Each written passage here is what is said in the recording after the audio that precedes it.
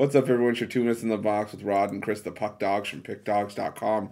And Rod, we're taking a look at this Dallas Stars and Montreal Canadiens NHL matchup. It's going down Tuesday, January 18th, 2022. And just when you think life couldn't get worse for the Montreal Canadiens, are on the back-to-back here.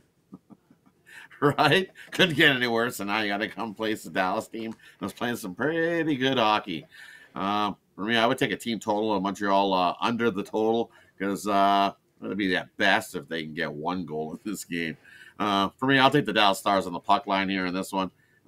They pound town this Montreal team, especially on the back-to-back.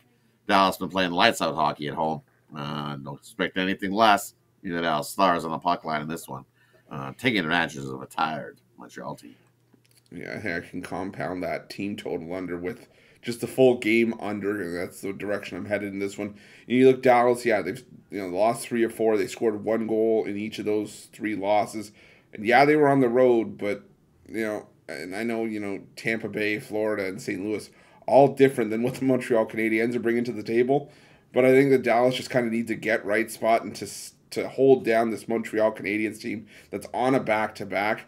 Should be kind of a nice spot for them. I think this is a 4-1 game for the Dallas Stars, but if we even get that high, so I'm looking at the under in this one as well as that Montreal team total under. That's a solid play as well.